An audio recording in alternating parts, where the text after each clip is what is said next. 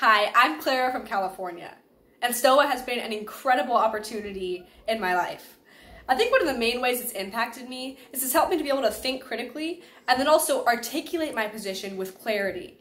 I used to come away from spiritually significant conversations and get frustrated because half an hour later I would think of something that might have helped in the moment. Stoa has helped me decrease that reaction time so I can engage with people for the kingdom more effectively.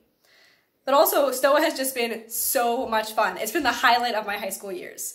I love the competition because it's rigorous and it's demanding, but it also is done in a God-honoring way. And the friendships and the memories that I've made are incredible. I will have them for the rest of my life. If you are somebody who helps make Stoa what it is, whether it be a parent, a community judge, a tournament director, or one of my fellow competitors, thank you so much for participating in Stoa and for working hard to make it the incredible community and opportunity that it is. I really appreciate it. What's up? My name is Daniel and I am from Texas. I've been competing in Stoa for the past 6 years. I think the most meaningful aspect of speech and debate for me was how it was able to bring my family together. One of my favorite memories was Nationals my junior year, which was my last Nationals I got to compete at because Corona, where I was giving one of my speeches, and this was a really special speech to me because I shared my story and I opened up about some struggles, and this was a really hard speech for me to give. And so throughout the year, I did not let my mom watch the speech, but my mom thought, hey, it's Nationals, Daniel's last chance to give this speech, so I'm gonna go watch him. So my mom snuck in the back, and as I'm delivering my speech, I look at my mom and I notice that she's sobbing. We walk out the door and my mom immediately embraces me. We're hugging, we're crying, and she turns to me and she says, Daniel, I am so proud of who you are. I'm so thankful to Stoa for giving me that sweet encounter with my mom. Hi there, I'm Cora and I've had the opportunity to compete in Stoa in Colorado for the past 3 years. On this side of competition, I now have the opportunity to talk for a minute and just say thank you to the people in Stoa who have made an impact to my life. I'd like to start out by saying, when I think about Stoa, what I think of is a blessing. I defined Stoa as a blessing in talking to one of my friends. But what I mean by that is I've had the opportunity to get to know some amazing people. So I just want to thank those of my fellow seniors for coming alongside me, encouraging me, especially during this season when this year isn't going the way that we had planned. I'd like to thank those who have gone before me for setting an example. I'm really excited to now be a part of an incredible group of alumni. And to those who still compete, here's the torch. Guys, keep competing for the glory of God. Let that be your sole focus in your competition. Hi, I'm Becca from Interiorist Debate Club in Georgia, and I've been debating for the past 4 years. And Stoa has impacted me in many different ways.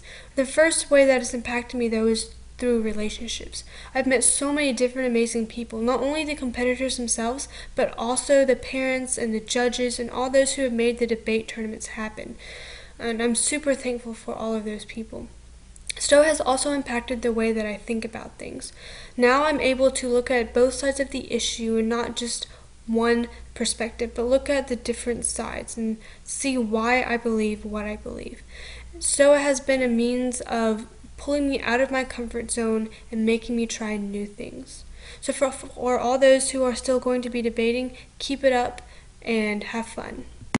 Hi everyone, I'm George from Resolve in the wonderful state of Colorado, and Stoa has really impacted me so much in the last 4 years.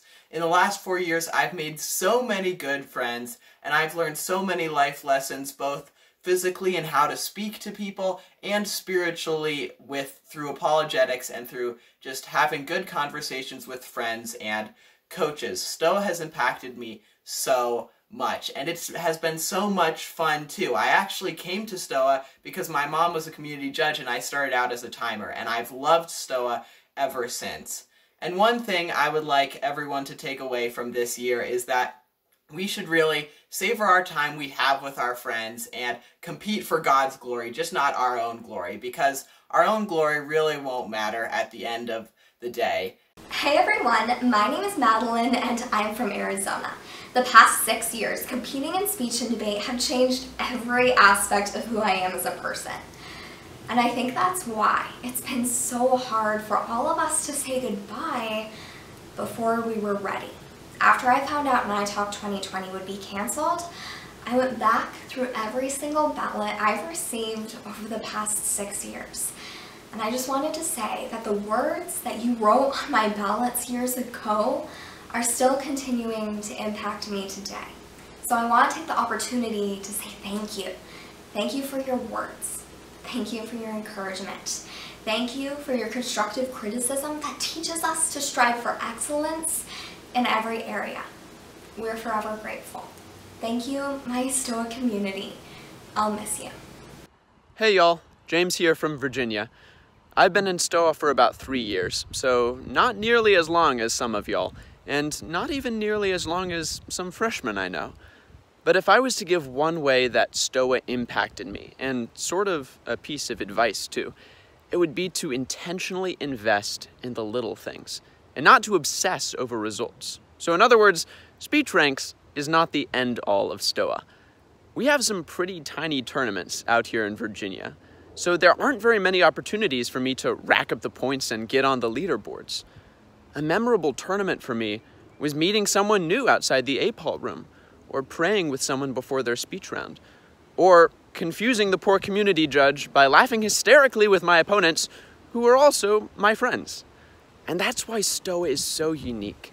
We're surrounded by dads and moms and peers who legitimately want each other to succeed and glorify the Lord. So thank you all for being the most amazing community I've had during high school, and I'm really going to miss you.